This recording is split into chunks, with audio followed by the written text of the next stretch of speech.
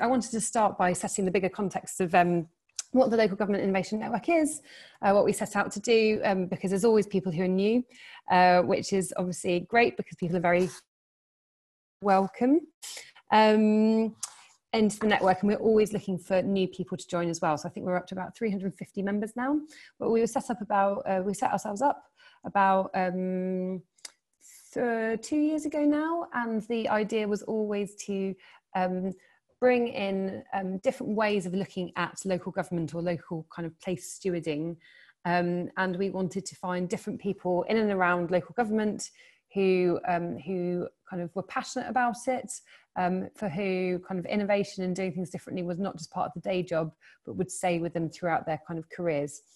So, and we've had a number of different sessions over the 2 years, and obviously COVID has challenged us to do more online, which I'm sure everyone's getting used to now. So just talking a little bit about the kind of the current context. So obviously we're in the pandemic, we're still in it. People are working really, really hard in local government to support communities, and kind of incredible things have happened among the kind of the anguish and the trauma. And last time we did a kind of session where we got people just to reflect on how they were feeling and things that had become possible during that time. But obviously the other thing that's happened in the last couple of weeks is a reawakening and a greater awareness of the systemic racism that's been part of our society for a long time, and that has been challenging and traumatic for many people, and there's been just lots of energy now to really start to change that. But one thing I did want to say is that we've always said that we want to make sure that this is a really, really diverse and representative place. Honestly, looking at the kind of the list of people who come in today who are all wonderful, I don't think we've quite lived up to that, and I just wanted to make that recognition up front. So I think that we should absolutely have that as a topic and in some of the next ones. And I would also welcome anyone who wants to put forward a topic on kind of Black lives within local government and around local government, or other issues of equality and diversity, because I think it's just so important that we do talk about it, and this is a good platform for it. So on that note, I'm going to kind of set the context, and I wanted to hand over to Boris, who's going to lead today's session. I think we've got about an hour and a half together with everyone, and so we've got some really great speakers. So yeah, with that, over to you, Boris. Thank you, Kat. Yeah, so just to give a sense of what's coming for this session, first of all, I'm going to just go through a few slides to set the context of what we're going to be talking about. So we're talking about, the title of the session is How Can Local Authorities Share Resources and Work Together, which is quite a broad title. So I kind of just wanted to set a few slides to just explain what exactly we want to be talking about in general during this session. Then we're going to move on to short talks, to do lightning talks with 3 different speakers, where we're going to be presenting some context and some different ways of collaboration that's already in place. We're going to be talking mostly about digital projects, but in the later part, we can obviously discuss how that applies potentially to non-digital projects as well. So just keep that in mind. So we have May-Ann Lau from Local Digital Collaboration Unit at MHCOG. We have Ben Unsworth from Buckinghamshire Council, and then Martin Evans from Unboxed. So they're going to be having just very short talks to give you just a sense of how things can be done. After that, we're going to be moving into a short workshopy part where we're going to be exploring some barriers, enablers, and opportunities for enhanced collaboration between local authorities.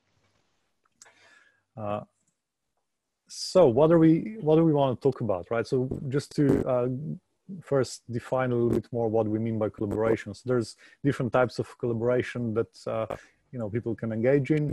I guess you can map that onto a kind of scale from less sharing to more sharing, whereas less engaged collaboration might be things like just networking, meeting others, that face similar challenges. And then you can, with those other people that you're collaborating with, you can start sharing things like you can, share the knowledge of projects, tools, resources. You can start sharing resources on projects, and you can move all the way to actually having shared delivery of projects, right? So there's different types of collaboration you can get involved in. I think the projects we're going to be talking about today are probably aiming to be more on the right side of this scale, so slightly more engaged collaboration if possible. And that's partly because there might be bigger payoffs when you do that. So why collaborate? I think these things have been explored in various sessions before, but obviously there's more efficient use of resources that you can gain through that. There's increased buy-in, ability to apply for more funding, for example. We've seen local authorities work together to apply for bigger grants, for example. You can, by collaborating, you can identify and scale good existing solutions, or you can work together towards long-lasting systemic change, right? So that's like a slightly grander goal. So those are all quite different, I guess, goals and things to aim for. And I think one thing that's particularly relevant to this group is collaborative innovation, right? So when we're collaborating, it doesn't necessarily mean we're collaborating with innovation in mind, but actually collaboration is a very, very essential part of innovation, and particularly in the public sector.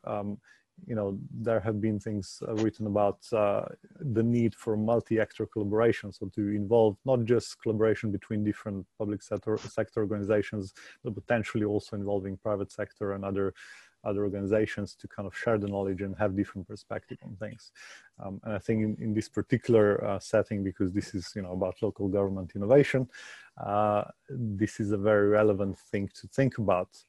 And one thing I think that I wanted to emphasize before we go into the short talks is that obviously you can map that again on some kind of a scale, and it'd be interesting to explore that later in the workshop. So certain local authorities might collaborate with the intention of basically just identifying and following best practice, but maybe others are more intent on actively being involved in innovation and then developing new innovative solutions, right? So that's something that's quite an interesting question for me is, who are the people and why might they want to be involved in more innovation, and why might some others not maybe have the capacity or willingness to do that? So that's something we'll explore later. Okay, so with that in mind, if that kind of sets the context for things, I'll move on to our first speaker, Mayan.